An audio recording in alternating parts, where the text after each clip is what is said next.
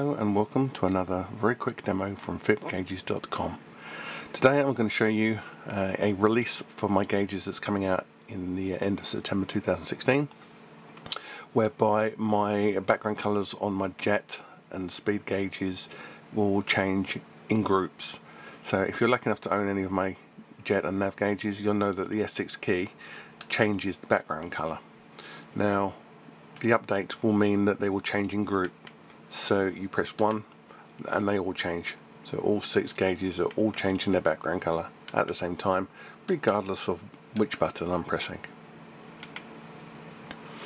Also coming in September, October time, we have transparent PNGs. So the graphics will be much smoother, and as a quick example I can show you down here, we are now able to put transparencies on. So I now have a glass transparency, and you can see that the gauge works perfectly normally under the glass transparency.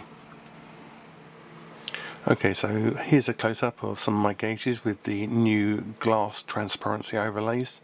Now, as you can see, all the gauges are working perfectly fine underneath the overlay of the glass reflective surface that I've placed over the gauge.